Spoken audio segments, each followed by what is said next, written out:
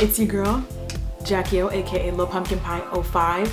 Today I'm bringing this tutorial by popular request. Fantasia Barrino performed on American Idol recently, and probably, she's a very beautiful girl, but this is probably, I think, the best I've seen her look, period. Just makeup was killing it, slaying it, hair was on point.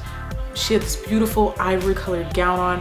She just looked simply amazing, and I'm so glad that a few people had asked me about the tutorial because I saw it and I was like, oh my god, she looks amazing. Not to say that she didn't ever, but shout out to her for looking absolutely freaking fantastically stunning.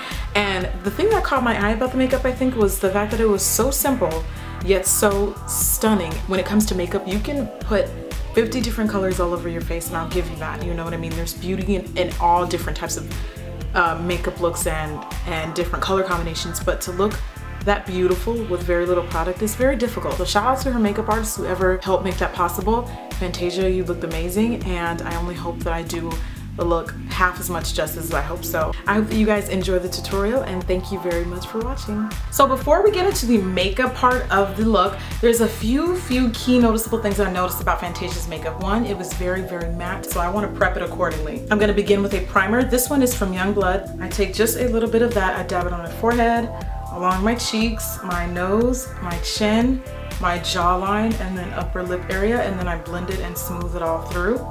I then use the MAC Prep and Prime Skin Refined Zone, which basically minimizes pores, and it's really good at minimizing shine. I'm using that product on my cheek area, and then I'm also going to be adding a bit of it in my forehead. That's usually where I get the most shiny. I find that that kind of helps fill in the pores when you like dab it in, and you've got like instant shine-free matte as soon as it dries with the skin. I'm going to use two foundations for this look. First, I'm going to use the Makeup Forever HD foundation. Then I use the Ben Nye Mojave Matte Foundation. I'm wetting my Beauty Blender sponge. This is also from Youngblood, by the way, and it smells so freaking bomb.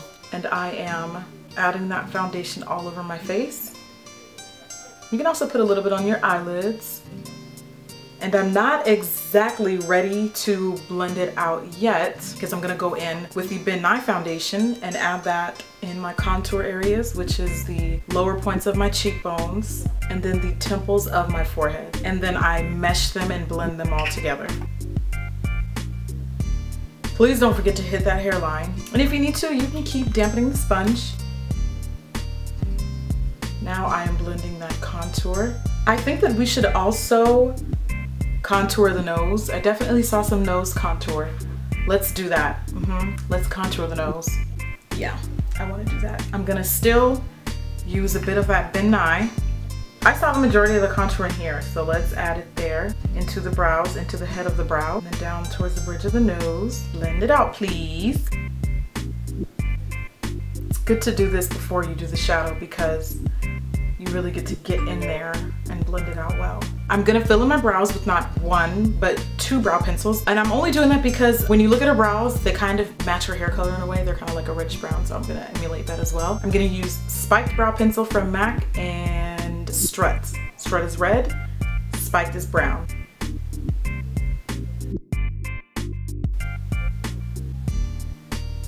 So that's enough red. Let's go ahead and diffuse it out with some brown.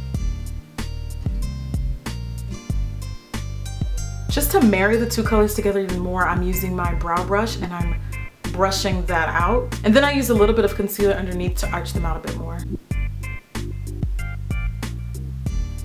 Not arch, I should say. I'm actually kind of rounding the shape out. Then I took my finger and blended that concealer out. I took a little bit of Groundwork Paint Pot from MAC, which is kind of like a muted medium, I don't know how to describe this color. It's kind of like a muted beige, and I applied this on my eyelid. I'm going to use Buck eyeshadow, which is from my Urban Decay Naked palette, and I'm using this color because it's like a matte medium brown. I'm taking that color and a 226 brush from MAC, and I'm applying that into my crease. She's wearing very little shadow, but I do kind of want to define the crease out because that's just what I see on her look. So I'm just going to be applying a crease color today. And now I'm using a fluffier blending brush. This is the 224 from MAC. And I'm blending that even more in my crease. I'm going to line my eyes with the black liquid liner from e.l.f. And then I'm going to use Maybelline Falsies mascara. You don't have to go super heavy with the liner, but you want to get just enough.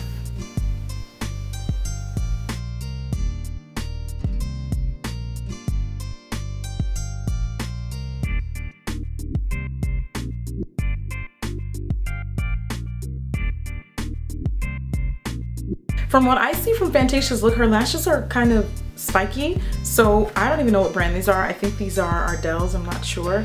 But these are number 102 and these are Demi's. But this is a very popular lash. So you shouldn't have any trouble finding something similar. Using Sketch eyeshadow from MAC, I'm going to go light, very lightly underneath my eye area. And I'm only gonna apply this on the outer corner, that area there. Moving right along to the rest of her face, I'm gonna use the Makeup Forever Lift Concealer. This I'm applying underneath my eyes. I'm going to apply along the bridge of my nose, and then I'm also going to apply a bit on my chin using my Beauty Blender sponge. Yay! I'm going to set all of the concealed areas with some Ben Nye banana powder. See a little bit of a glow in her makeup, so I definitely wanted to use something that was warmer for my skin. Now that you have highlighted and contoured for the gods, you need to put some face powder on top of that just to even everything out. Just bring back some equilibrium to the face, okay? This, I mean, it's cute, but it ain't cute. I'm gonna use the Makeup Forever Pro Finish Powder, which is my new favorite. And I am patting that onto my skin with a beauty puff. Another way to get similar results is to take like a big powder brush and pat the powder on.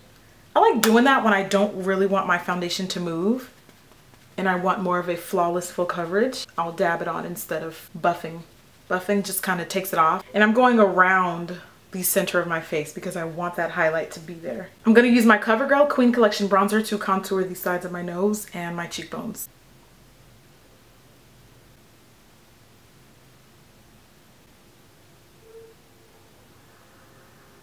Next, add a pink or mauve blush. I'm going to use Dolce Vita, which is from NARS. And I'm going to put kind of a lot on because I see her with a lot of color on her cheeks. So yeah, and NARS blushes are very pigmented. So as you can see, you can already see it.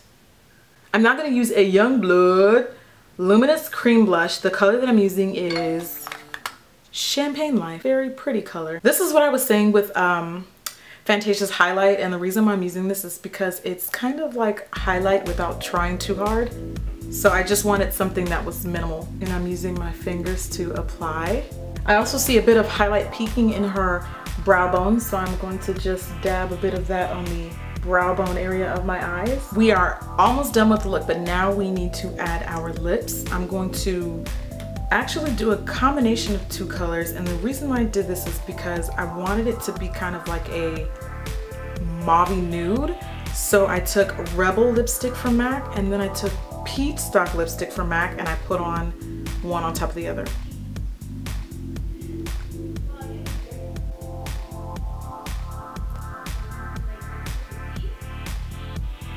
I'm going to use Ben Nye Final Seal to set my makeup and help mattify it a little bit more. It's basically just a finishing spray.